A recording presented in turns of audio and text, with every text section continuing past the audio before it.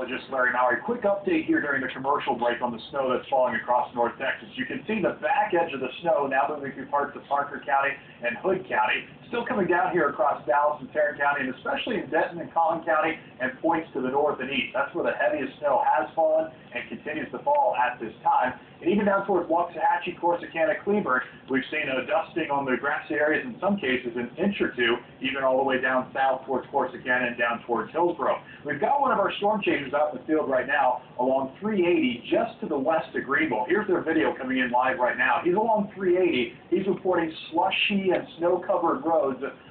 This is US 380 up there in just west of Greenville, and you can see there's snow on the grass, and anywhere from 2 to 3 inches on the grassy areas, and the roads are slush covered at this time thanks to the snow that's still coming down in that area. Our forecast here for the rest of this evening calls for the snow to continue through about 4 or 5 o'clock in Dallas and Fort Worth, then more so to the north and east. Let me show you the new updated winter storm warning that's in effect for Collin County, Hunt County, and also Hopkins County, and points to the north and east.